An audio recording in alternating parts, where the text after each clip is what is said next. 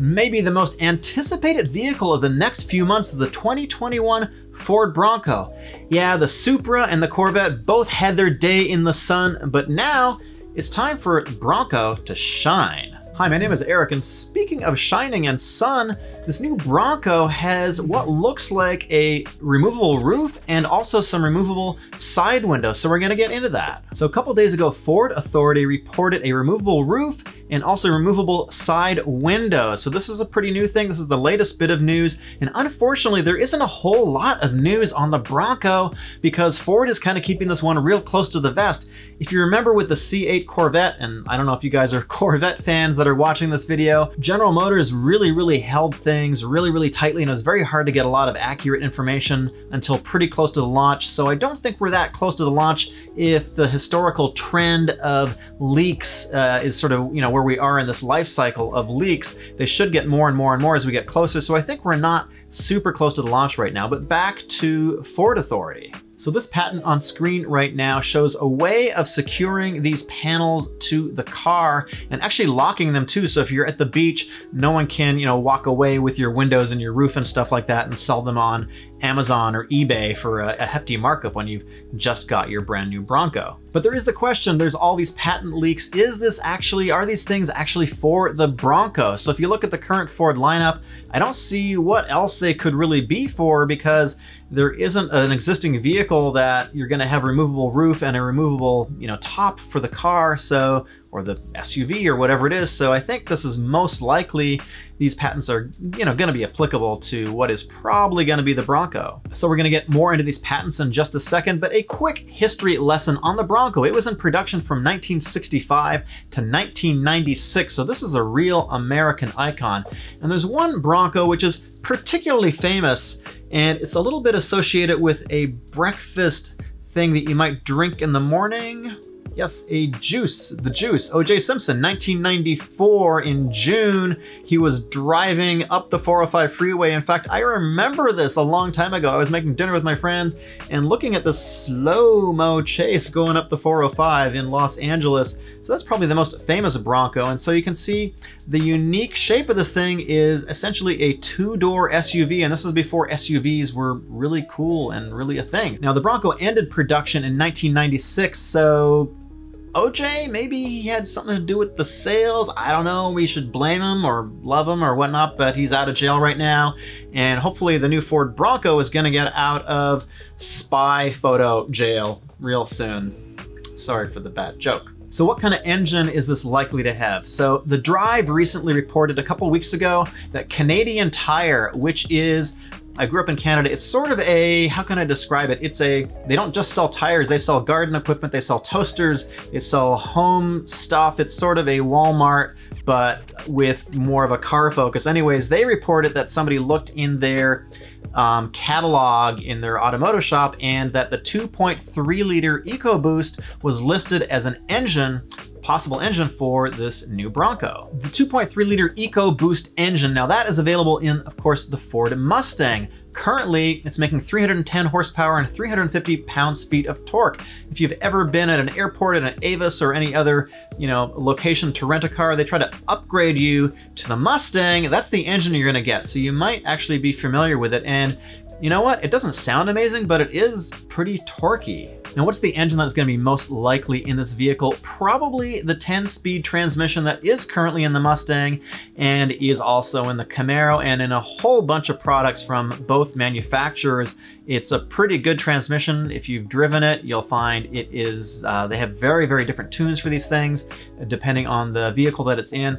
A really quick shifting transmission. It's a very good transmission. So if that's what ends up in the Bronco, I think that's going to be pretty good.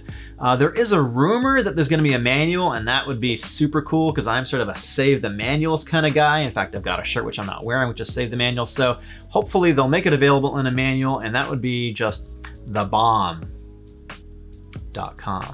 If you like V6s and you like a bigger engine with a little bit more torque, there is a rumor that the 2.7 liter V6 is also going to be available in this, and it's currently in the Ford F-150. Now this is a very torquey engine. It makes 400 pounds-feet of torque at 2,750 RPM, and it makes 325 horsepower. So it's actually something that would probably be pretty well suited to a vehicle like this. I expect the Bronco is going to be not the lightest thing in the planet, certainly not the heaviest SUV, but when you're driving a truck and you're potentially going off-road, you definitely want torque, especially low down in the rev band. So both these engines are probably pretty good choices, and I can see Ford bringing back something like the Bronco. It's a little bit of an unknown, you know, bringing back a brand new car, or rather resurrecting a car from the past. So these two engines already existing in Ford's lineup are pretty good choices. I think they're well suited because they both produce a lot of torque pretty down low in the rev range. So there's not a lot of information on this. However, TFL Car, they've got a great YouTube channel. They claim to have some insider information, and they're saying that there might be a Raptor version of this coming out, and it might be based on the Ranger Raptor, which sadly is not available in North America. It is a European only kind of thing, and why do like the Europeans and all the overseas people get all the cool cars, especially when it comes to trucks, because we're supposed to get all the good trucks here in North America, and why do the Europeans get the good trucks? I don't know, but it is a smaller truck and probably, you know, not that well suited for this kind of market. So what kind of engine might that have? So there's rumors that it might have the same engine as the Mustang, the Coyote engine, which is a 5-liter. And of course, in the Mustang, it revs pretty high. It revs to 7,500 RPM just in stock form.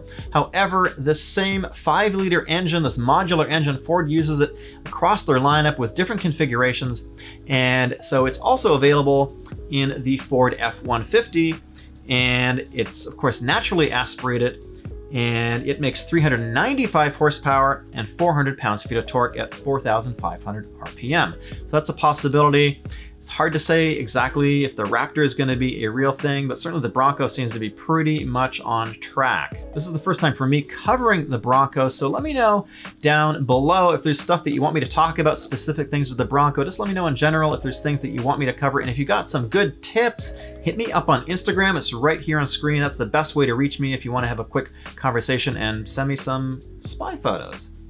Yeah, I'm ready for those spy photos. So how many versions of the Bronco are we going to see? So the rumors right now say that we're going to see 3 different versions, and I've got some, you've probably been seeing the renders up on screen here, but we're looking probably at a 4x4 or all-wheel drive as being standard in this vehicle. That's pretty cool.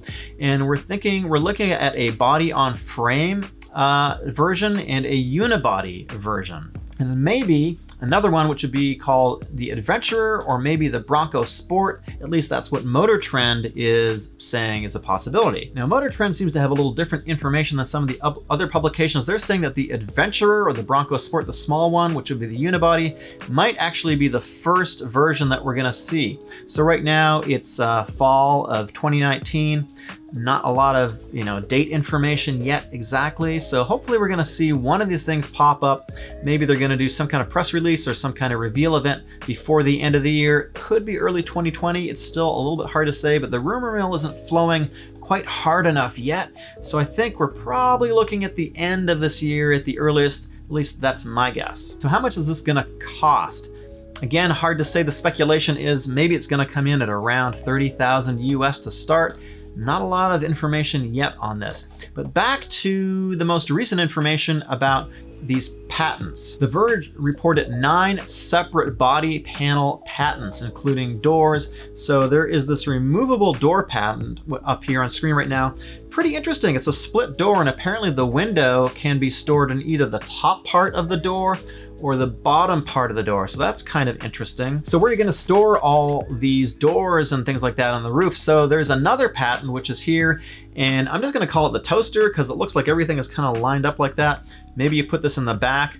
Pretty interesting. Hopefully it's lockable too, so you could like maybe lock the whole thing and leave it away from the vehicle when you're off camping. If you've been following this channel, you know that I am getting a Supra. It should be coming really soon. I thought I found one today, but they want it $15,000 over, which is ridiculous because they are available all over Los Angeles for sale right now, just not in the color that I want. So I'm kind of holding out for that yellow. And I want to thank my Patreons who get early access to my videos, among other things.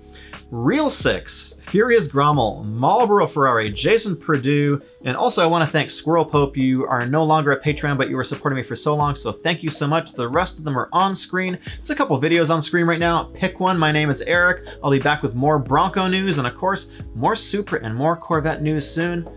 See you in the next one.